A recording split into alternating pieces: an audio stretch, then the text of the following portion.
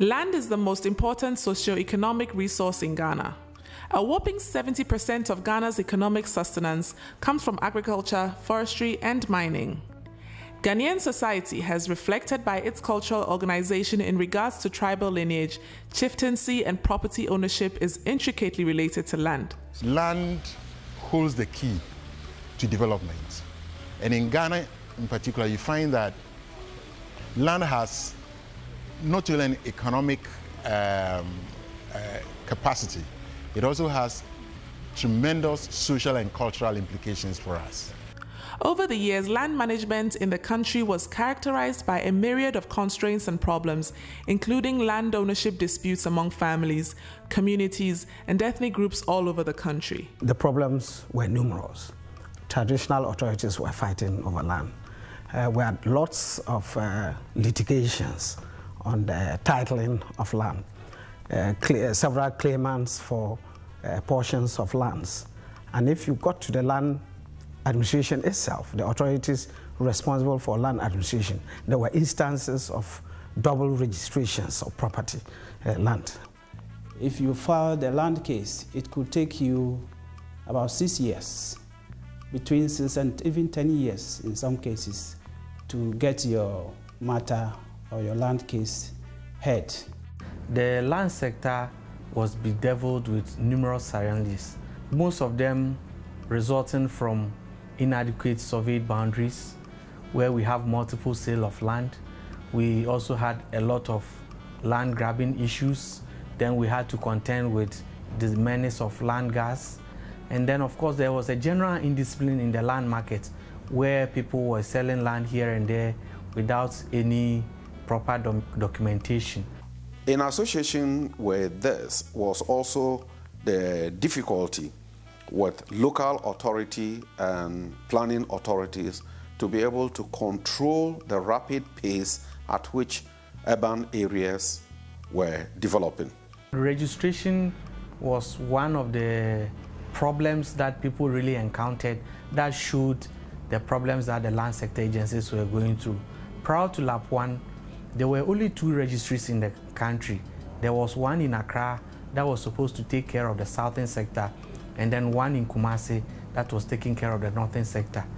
In fact, data gathered at the time that the project started indicated that it took almost 36 months for people to attain their registered documents. In terms of the administration, we realized that there was a lot of pressure on the delivery of the land agencies, both at the government level and then the traditional level. We saw that there were duplication of efforts by land sector agencies, and also there was inadequate record keeping at the traditional setup. Above all this was a lack of comprehensive policy generally on land.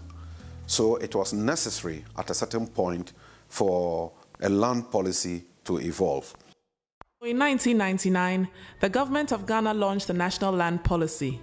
The policy outlined long-term land administration reform processes with the aim of stimulating economic development, reduce poverty, and promote social stability, as well as ensuring transparency in land issues. The government of the day wanted the actions indicated in the policy to be implemented, and that was why the Land Administration Project, which is LAP, was designed.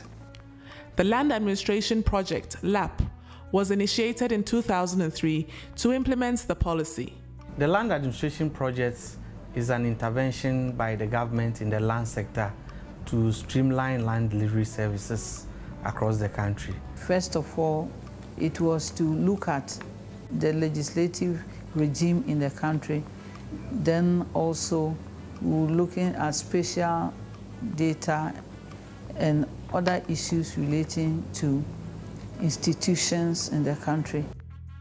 The government, through the Ministry of Lands and Natural Resources, partnered with the World Bank and other donor agencies, including the Canadian International Development Agency, to fund the Land Administration Project. Well, Canada is one of the 2 partners working with the government of Ghana in terms of implementing the Land Administration Project. When we were approached by the bank to engage with them, we thought it would be a strategic partnership that we could establish with the bank, and we embarked on this with them during LAP 1. We provided $1.5 million, and we provided very close monitoring, which ensured that we were satisfied with the outcomes of the project. The bank decided to get itself involved, one, because the project was Ghana government-led, which guaranteed ownership for the project, because it's an activity to help government to implement this land policy.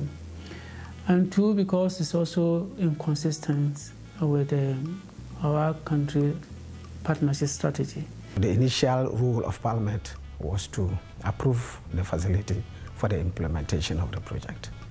LAP came in to bring some order into the confusion that existed at the time.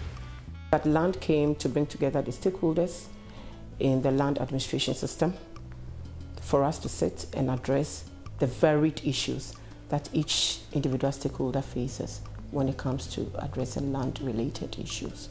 Hatch and Associates developed the project preparation plan, the Hatch report. Essentially, we could look at areas like Taiwan where Hatch Associates had carried out a similar activity. But what we did really was to look at our own local circumstances.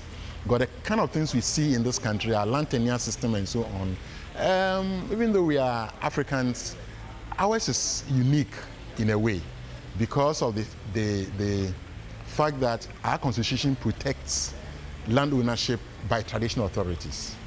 In many countries, in Nigeria, for example, you don't have that. They have the Land Use Act, which has virtually nationalized all land in Nigeria. We haven't got that. There were 4 components on the land administration project 1. First component was harmonizing the regulatory framework, which is bringing all the 166 thereabout land-related laws and regulations, harmonizing them with the customary law, because traditional authorities also transact land business at the local traditional area. There were several laws governing the sector. And so in the new thinking, all these laws related to land will be consolidated. And so under LAP, these laws will be relooked at, properly consolidated, so that we do not have overlap. Component 2 is the institutional reform. Hitherto, before LAP 1, there were 6 land sector agencies. So these 6 institutions were to be merged. Component 3 is improving land titling system, valuation, land use planning, GIS, etc. Because these are where the activities of the 6 land sector agencies are, to improve the way they're doing it by providing logistics, training, etc. Component 4 is project management, monitoring, and evaluation. This is where the project implementation process takes place through what we call Project Coordinating Unit at the Ministry of Lands and Natural Resources. The Project Coordinating Unit, basically as the name suggests, is coordinating all the activities under the project. So we ensure that the agencies are provided with the resources that they need. We ensure that we coordinate and collate all the work plans. With the establishment of LAP, the results expected by all stakeholders and beneficiaries will be the facilitation of sustainable development, clear, coherent, and consistent land administration policies and laws, land sector institutional reforms, environmental management, and most importantly, poverty reduction in Ghana. We also see that land is really something that can bring people out of poverty. We in the land sector are of the view that land is a dead capital that is yet to be unearthed. So we anticipate that once people are able to register their property, they can use it for various other purposes, including using it as collateral for property to do businesses, including using it for mortgage purposes. We also anticipate that if we have properly registered lands in the country, we are going to have a lot of investors coming in, because these lands will then be litigation free and people will feel free to work on these lands. It is going to generate jobs for people to do, and people will have peace of mind generally